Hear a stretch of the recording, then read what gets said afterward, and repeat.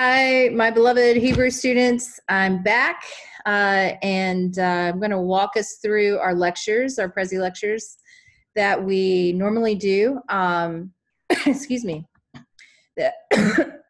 Excuse me. That we normally do via lecture in class. And I've tried to kind of go back and reformat this so that potentially it gives you as much of that experience as possible, because we do a lot of discussion and a lot of breakdown in class. So I also wanted to give you the heads up that some of these lectures will be a little long as they are put together for a 2-day or sometimes even a 3-day stretch. So if you find yourself needing to stop and go back or take a break, that's absolutely actually recommended for you to do. And I hope that this helps you a lot. And I just also want to say I just really miss you guys, and I hope you're all safe and healthy. But let's get started talking about David and Solomon and continue our work in the period of the monarchy.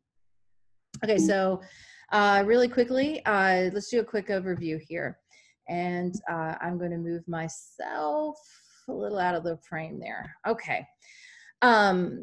So most folks, when they think about kings, especially Hebrew kings, think of David. And a great part of that is that David's influence, both figuratively and in narrative, is pretty profound in the Hebrew scriptures. And he'll go on even to influence as a figure in terms of narrative, the Messianic traditions that will become really important to those early Christians. But in terms of what we're looking at here in 1st and 2nd Samuel and in 1st and 2nd Kings, we're up to speed now. Remember, we ended with the lament by David of Jonathan and Saul, his father-in-law. So we end with that lament, which is the mark of David's ascension in the succession of the throne. And so he's anointed by Samuel, and this begins his reign. David is pretty important too in terms of his covenant. It's a pretty big one. Of the 3 that we've studied now, we have the Abrahamic covenant, we have looked at the Mosaic covenant, and this is the last of the great 3 covenants. So if you're hearing some language that sounds familiar from our covenant work, that's deliberate. And out of the Davidic covenant comes the Messianic tradition or the Messiah tradition. That's a big term and a big word. We're going to talk a little bit more about it later. But some just kind of big overview kind of stuff. David is pretty important because David accomplishes what Saul could not, which is he gets all the tribes at the table. He gets all 12 of them to come aboard. And he does this with primarily a lot of military success. And where Saul failed, David succeeds. And the big success for David is his retrieval of the Ark of the Covenant and the defeat of the Philistines. Boo, right?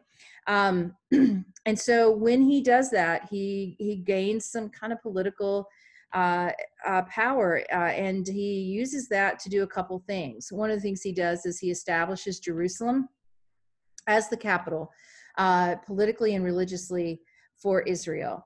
And he takes the Ark of the Covenant that he has successfully gotten back for the people of Israel, and he places it in Jerusalem. So that means that everybody is coming to Jerusalem.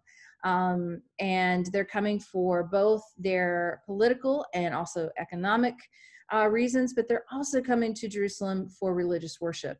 So that's a really important development that happens under David.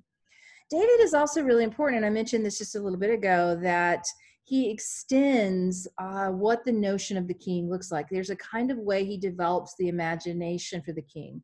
And probably the biggest characteristic that we will see in the Davidic literature is this idea that good kings protect their people.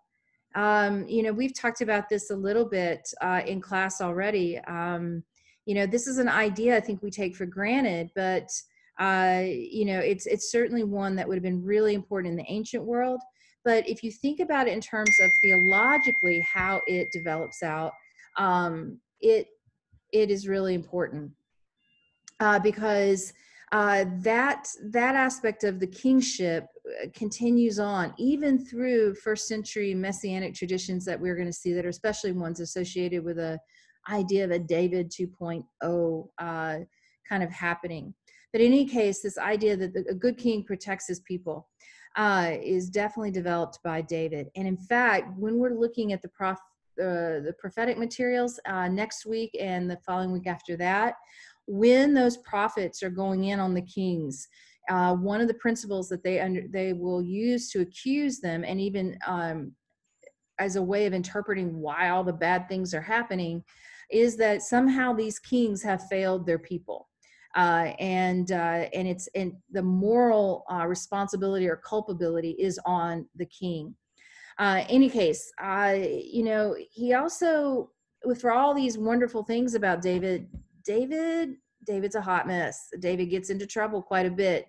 And we've talked about this too. This is one of the most beautiful things about these stories, these narratives about the Hebrew art of storytelling, is they just kind of weave all of this into their identity and their story.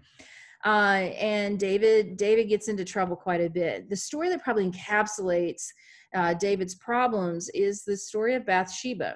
And just really quickly for that story is, Bathsheba is the wife of one of David's great soldiers in his army, Uriah the Hittite. And in any case, David is up on a rooftop and he sees Bathsheba taking a bath, and it's love at first sight, at least for him. And he asks about her, and upon learning that she's married and to whom, he works with his advisors to devise a plan to get rid of Uriah conveniently. And he does so by having Uriah and Uriah's company go to the forefront of a battle line where the battle is pretty awful. And on a signal, everyone else steps back, and it exposes Uriah to the enemy, who essentially kill him. And so in this sort of murder by process, he gets rid of Uriah and then sweeps in on the grieving widow to comfort her. And well, you can imagine this is not something that goes over very well with Yahweh. So the prophet Nathan comes in, and there's kind of a famous story. Nathan shows up at court and says to David, "I'm here to tell you the story about a rich man and a poor man." And David says, "Well, give it to me." He says, "You have in your kingdom a rich man and a poor man. The poor man has one lamb whom he loves very, very much, and the rich man has many, many lambs." And so one afternoon, the rich man has a guest join him, and so the rich man orders his servants to go out and slaughter a lamb and to prepare a great feast. But he says to his servants, the rich man says to his servants, "Don't take any of ours. Go next door and get the lamb of our neighbor." And so the poor man's lamb is taken, slaughtered, and fed to the rich man's guest. And, upon hearing this story, David is incensed with anger and righteousness and says, "Who is this person? Bring them to my court. Let them face my justice."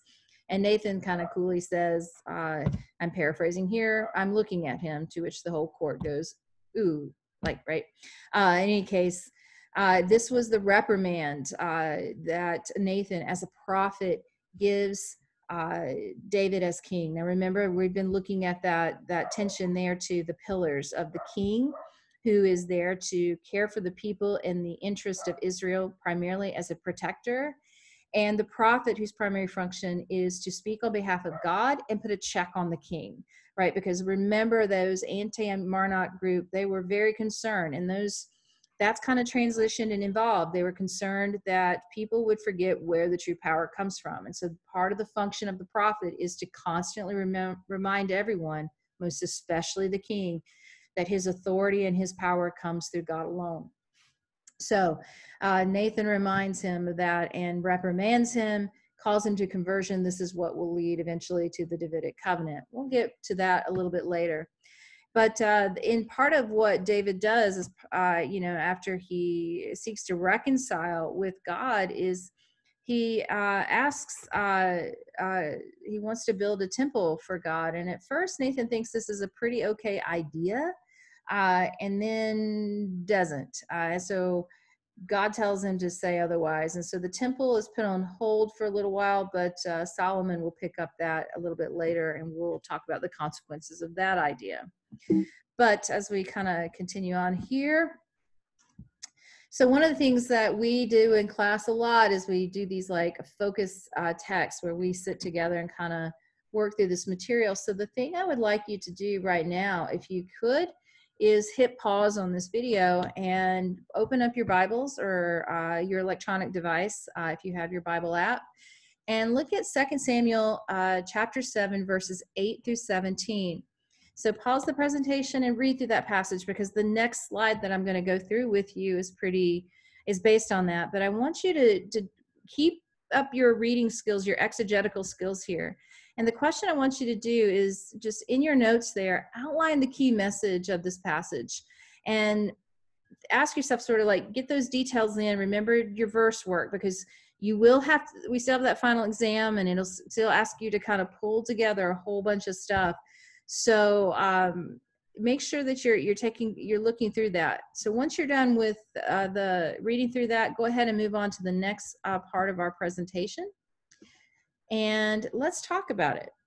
So welcome back from your pause. 2 Samuel chapter 7, verses 8 through 17. Those are really, it's a really interesting little passage here, because in this passage, we get a couple things that are pretty important. The idea, as I say here, of an eternal and unconditional covenant between Yahweh and the house of David happens in this passage. So again, if you've got that scripture piece, go ahead and pull it up. I'm looking at mine on my phone here, gang. And let's just kind of look at that. So now then tell my servant David, this is what the Lord Almighty says. I took you from the pasture, from tending the flock, and appointed you ruler over my people of Israel. So really clearly, right out of the gate, remember, we're getting, where does David's authority to rule come from? And what is the purpose of a king? So in that first verse, he's laying that down, right? And we also get in this that, as you read a little bit further down, God is kind of assuring him of things, but he is also saying to David, right, that because David's kind of freaked out that what will happen to Saul, where God removes all of Saul's heirs, will also happen to David. And he promises him in this passage, hey, I'm not going to take away your household. Your children, your house will endure. And in fact, not only does he make that promise to David that his house will endure, he says, he calls David's son. That's a really, really important moment, because what that does is two things. When Yahweh or God adopts David, right, as his son, one, we got this adoption piece that's really important. And for those of you that will go on and take an advanced Hebrew class with, say, Dr. Sherman, or you maybe are going to do some kind of advanced work in history and you look at some of these courses, adoption is a really big piece theologically in rabbinical literature, right? And we'll see it work itself out in a lot of material. But he adopts David as his son. And what that does is it allows God to, frankly, chew David out like a father can chew out a son. But the inverse of that is that it also binds Yahweh to David in a unique way, because there are things that one can only ask of one's parents, right? And again, I've always encouraged you guys to think really practically, because there is always that sensibility, that element or characteristic in these materials. By binding himself to David, he underscores the covenantal promise that David's house will endure. From David's house, right? Eventually we get this idea that from David's house, the Messiah will come, the one that will set everything right. So in the same breath that Yahweh adopts him so that he can correct David as only a father can, and make a claim of authority on David, he also opens himself up to David, right? That David can ask of God things that only a child can. Now, one thing to remember here, the we've been looking at is when I've shared with you, anytime you see a major figure like this, then you should potentially look at, is this a stand-in, right? We talked about that tension between the individual and the communal. David here being potentially a stand-in for Israel, right? So it's not just David that gets bound to God, it's Israel that gets bound to God in this parent-child dynamic, right? We've looked at a couple of those. We've seen the master servant, we've seen the parent-child. I want to bring that up because when we get down to maybe, I think it's module 3 or module 4, and we're looking at Hosea, that whole adoption and those rubrics are going to get upended. But it's really important to see, because this really cements this idea of this father-child relationship, not only between David, but also between Israel and God. So you can hear that a lot in the art and the culture and things like that. So I just want to kind of point that out to you. But the sonship of the king is pretty different, especially when we think about the potential replacement of the nation as the firstborn of God, right? So one of the things I say here in my slide is this move really does introduce a royal ideology, right, in which the main themes of the Pentateuch narrative are no longer minded. We've made a departure, right? At this point, up to now, right, who gets to lead, how the authority gets worked out, very different, right? Now the authority gets worked out by who is the child of God, right? Who is the heir? So the focus of the king's eternal covenant with Yahweh rather than the people's conditional covenant. You know, look at those two things there. Because we are now bound, like by family, it's an eternal covenant. It's not conditional. It's not an if then anymore. It's this is what will happen. So that's a real big shift. And you're going to see that shift in how that language, that narrative, and the theological practices that shape around that, especially around the temple, really start to kind of coalesce and crystallize for that. So as I share with you on the slide, Israel's redemption becomes bound up in David and his dynasty. So even matters of succession become part of this piece in a way that we haven't experienced before. And so just so shortly before what we did with the period of the judges, right? Somebody is called forward. Here it's through a bloodline, right? And we also are introduced in this passage to the term Messiah. And this is a really important term. It's going to develop, it's going to evolve, it's going to have a lot of different trajectories.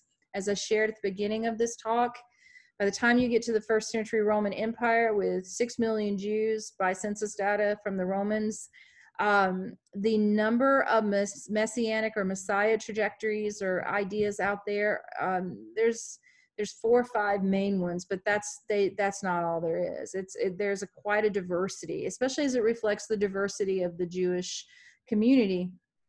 But here, I think from this passage, and Dr. Collins talks about this in your textbook a bit, is that this is primarily a reference to the fact that kings were initiated into an office by the pouring of anointing of oil on the head. So David was an anointed king, a Messiah, as is every king and high priest in Israel, right? And we know that becomes a standard practice for this.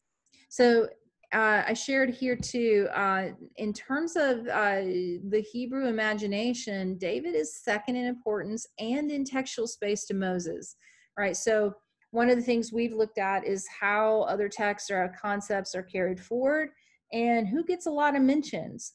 Moses never goes away. David will pick up and stay with us. And we're going to be talking about David for the rest of our 5 weeks together. So that's a really important thing to know. So, and then some little facts here about why David was so popular. But moving right along, I got the blue button there. So the next thing I want to look at, since we're talking about succession, is another pause here, if you don't, on the screen. And I'd like you to pause here for 2 Samuel chapters 9 through 20 and 1 Kings chapters 1 through 2. And I want you to pause on the lecture and take a look at these chapters that are sometimes called the court narrative, probably more widely known as the succession narrative. and ask yourself, what's going on here? Just in your first pass, ask yourself, like, how would you summarize what's happening? What's the vibe or the tone that you're getting from these passages? And just kind of jot that down. Like, how is this reading to you? And then I want to ask, you do this, we've done this a couple times. I want you to ask yourself why. That tone that you're getting from your pass at this, I want you to think critically and think about this and what you've learned so far about kingship. You know that the whole king thing was not a clear piece. It's wrought with a lot of tension. And we even saw with Saul, and now we're seeing with David, it's complicated, right? So ask yourself potentially what maybe is contributing to the tone or the feeling that you're getting from that text, and think about it in the wider context of what you already know about the topic or issue of kingship. And then in your textbook on page 60, Dr. Collins actually describes these narratives in an interesting way. And I've been using his textbook for a long time, but it always catches my eye because he writes about these narratives as an apology for the succession of Solomon to kingship, right? Why would Dr. Collins use that language to describe what we call court or succession narrative, right? So if you haven't looked at that, or it's been a while since you looked at that piece in there, check that out and jot that down in your notes. That may show up again in a really important moment at the end of the semester. So moving on to breaking some of this down, as I said, the 2 Sam 9:20, 1 Kings 1-2 contains that succession narrative of David. And one of the things that we see is that each of David's sons is killed one by one or displaced until finally Solomon is chosen. And we get a new portrayal of David. Remember what we saw with Saul? When David was on the rise, Saul was on the descent, right? We're seeing that again. Anytime you see someone's stature rise, especially in the monarchical literature, you can expect to see paralleling that someone else's descent. And just like we saw in the materials, you can go 3 or 4 passages in the same chapter and see, oh, how great this person is, and then flip right around and how like unfit they are to be a leader. It's kind of like reading Twitter today. In any case, we get this portrait of David that is weak. He's indecisive. He's not the hero that we were introduced to, the brave, guy that took on the Philistines, right, and got the Ark of the Covenant. In fact, the David we're presented with in these narratives is a David that doesn't even want to go into battle. And remember the last king that didn't want to do battle and represent or protect his people? That was the critical line that we saw in the story that said, hey, and then of course the whole adultery murder thing, generally when you're breaking some of those covenant rules, the Mosaic covenant rules, not a good look, right? And the whole family, it just falls into dysfunction. In fact, he has his son Absalom. This is where Faulkner gets Absalom, for those of you that are doing literature majors. Leads the revolt against him, and David has to hightail it out of town for a little while, and he's stripped of his crown and made fun of and degraded. And then we have Nathan and Bathsheba, who plot to have Solomon succeed David. Their relationship started on a rocky bend, and it seems to be ending on a rocky note. And then on top of that, if that wasn't enough, always in the distance is sort of the drumbeat that the northern tribes are not digging the situation at all. They have different concerns than the folks in the south, because that's where Jerusalem is in the southern part of Israel. The 10 tribes in the north, not feeling it so much. They don't feel like they benefit from a lot of the things. They feel disconnected from what's happening in Jerusalem, and that decisions are made really without a lot of their input. And there's a kind of drumbeat in the distance. It's a warning sign of something bigger that's going to happen. So in terms of the literary analysis of these texts, you're not going to find prose more beautiful. This is some really gorgeous Hebrew prose. And for those of you that are my language students, this is your moment here. I encourage you really just to go through these texts. And those of you that just like a good drama, a good sleazy drama, you're not going to find anything better than what we just are going to go through here, because there is glory and power grabs and lust and crime, all the works, anything that would make a great HBO TV show. It's all there. The writing style is what we might call realist. It's just everything is out for everyone to see. It's very concerned with portraying life as it is and not really hiding anything from anyone or whitewashing it. There's no flattery given to David, right? In his end, his demise is really awful. It's ugly. He's half the man that we were introduced to, and depicted, as I say here, in really human terms.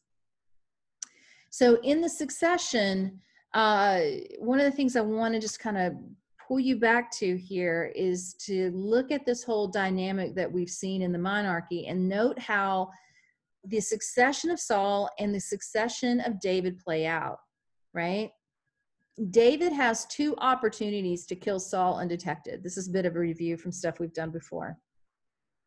But he refuses to harm him. He piously, like, oh, you know, he's such a good guy. All right.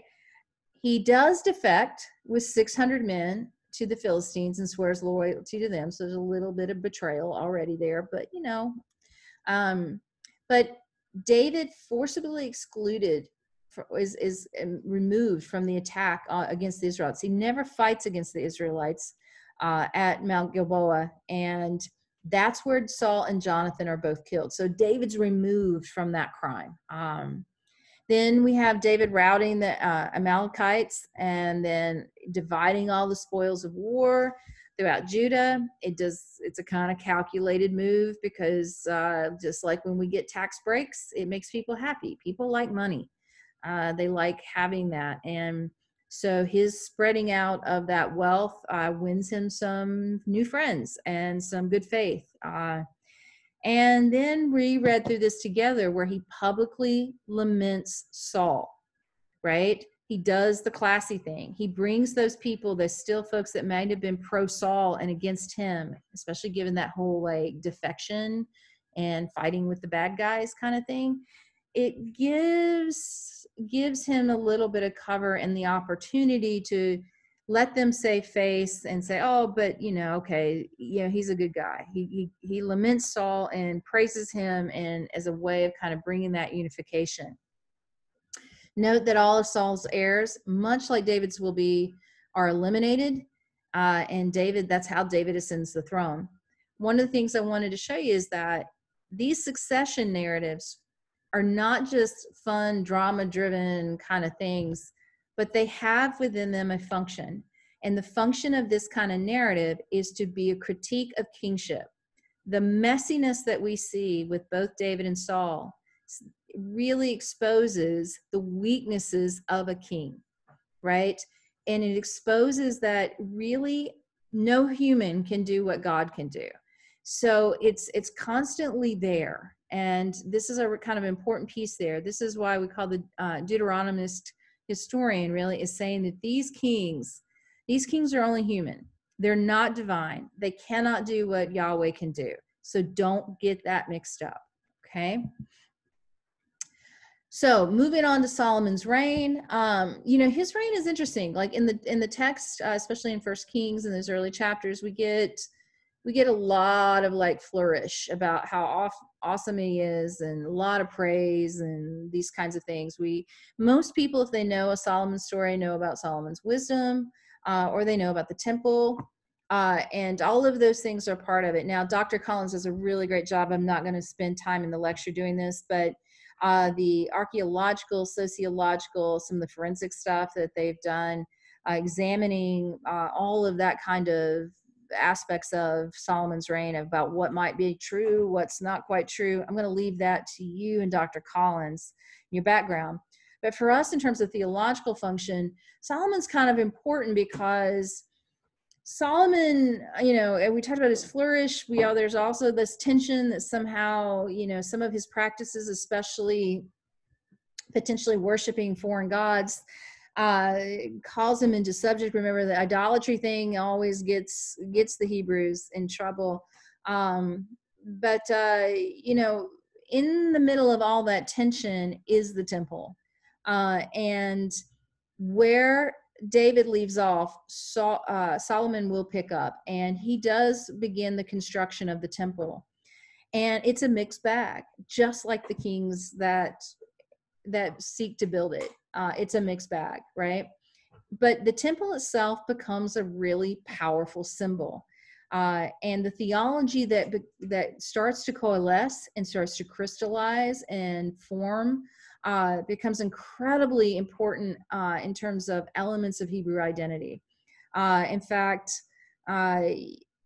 when the temple is destroyed for the second and final time in 70 CE by the Romans, the temple will be destroyed 2 times, and we're going to talk about the first time here in this lecture.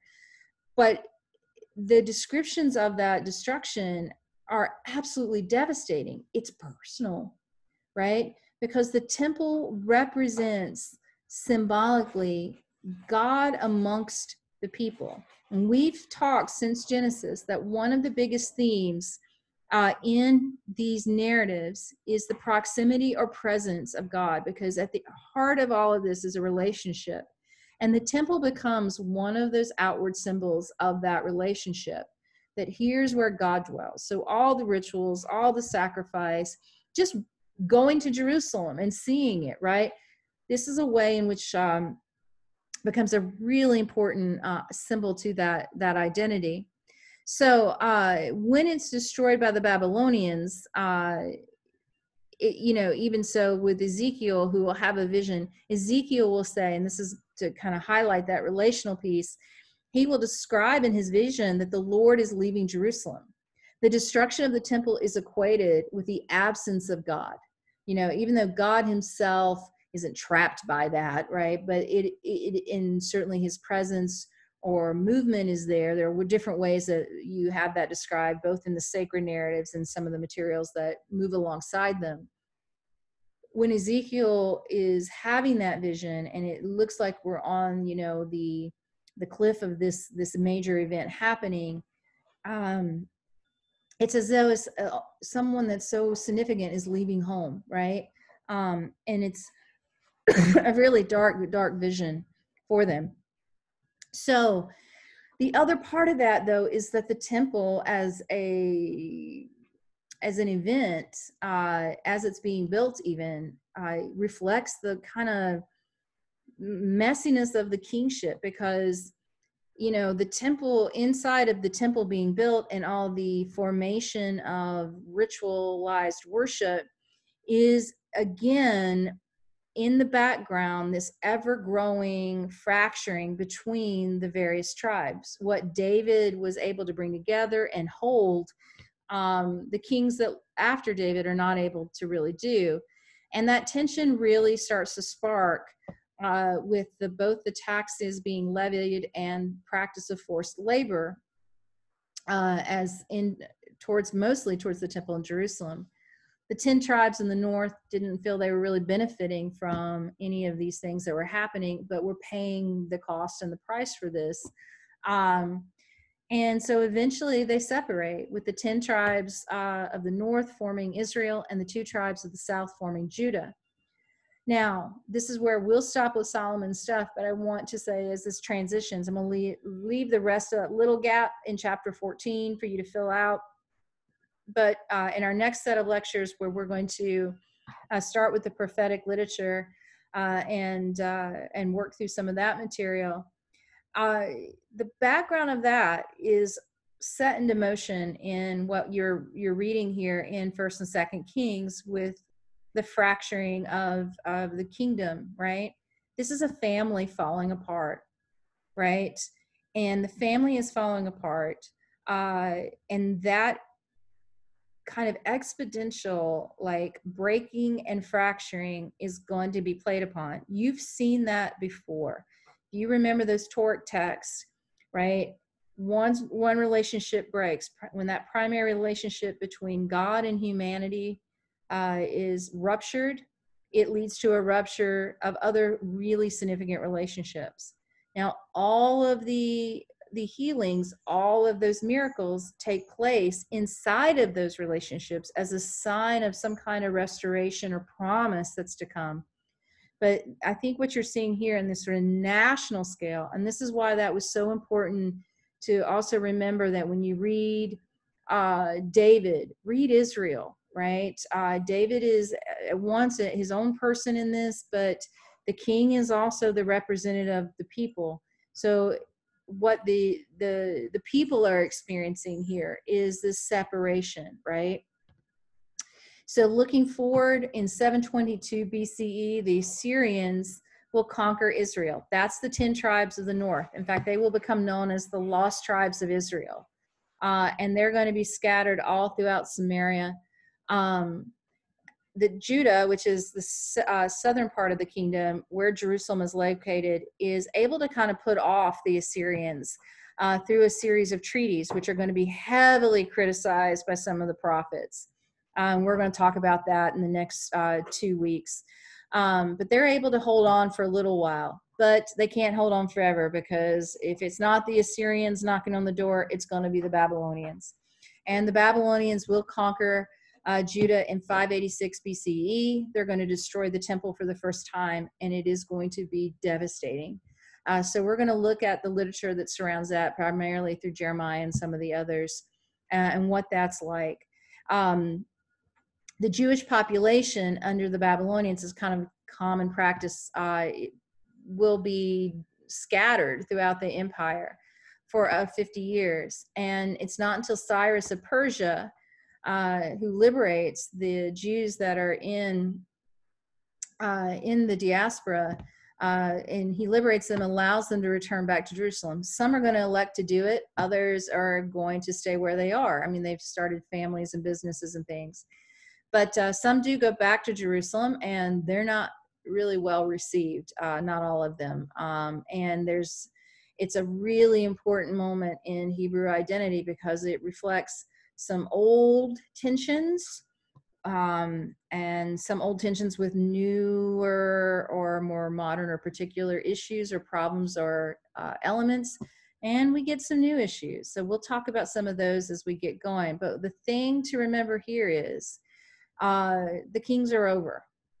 When the Assyrians take out Israel, and when the Babylonians take out Judah, the day of the kings is gone. The sun is kind of set on that.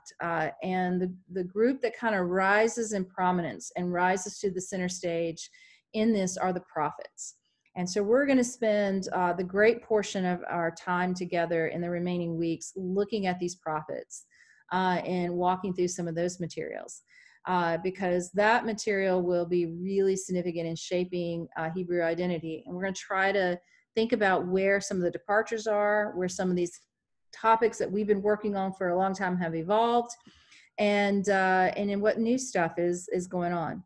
So I hope this has been helpful to you. Again, I really, really miss you guys. I would much rather be in a classroom with you than sitting at my kitchen bar and doing this lecture online. But if you have questions, check in. Remember, we will also be doing a Zoom meeting together on Thursdays at 8:45 a.m. until 9:15.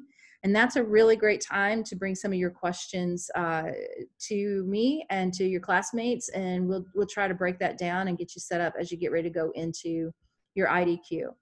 Take care of yourselves, take care of your families, and take care of your communities. And I'll see you on the internets.